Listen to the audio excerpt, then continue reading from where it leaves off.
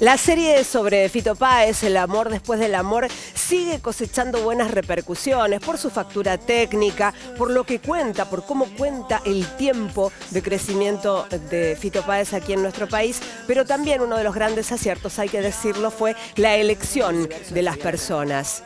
Bueno, pues vamos a compartir entonces una nota con ustedes que... ahí viene, ya está llegando. Sí, es una nota que hicimos con las actrices que interpretan a dos de las mujeres importantes en la vida de Fito Páez. Estoy hablando de Fabiana Cantilo y Cecilia Roth. Y hablamos entonces con las actrices Micaela, Riera y Daryna Butryk. ¿Cómo fue el intercambio con el universo de Fabiana Cantilo? Mis encuentros con ella fueron súper enriquecedores para mi personaje, porque le hice muchísimas preguntas muy personales, que creo que, no sé si alguna vez las contó, o sea, ese nivel de preguntas que nadie le iba a hacer nunca, y desde ahí estaba como, bueno, tengo que recrearte. Así que, nada, estuvo muy bueno. Ella es un amor, fue un amor conmigo. Al principio estaba medio como alejada y de repente tipo me dice, ay, qué lindo que seas vos.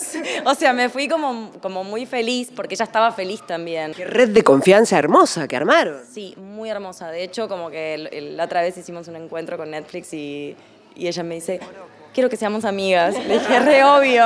Así que el otro del domingo fui a tomar el té a su casa. Háblame de Cecilia Roth. ¿Cómo fue tu acercamiento a esa maravillosa mujer inspiradora también en la vida de Fito? Y en realidad fue Fito el que me introdujo a Cecilia. Él me llamó un día para decirme como, che, mañana tenés una escena importante, quiero que charlemos.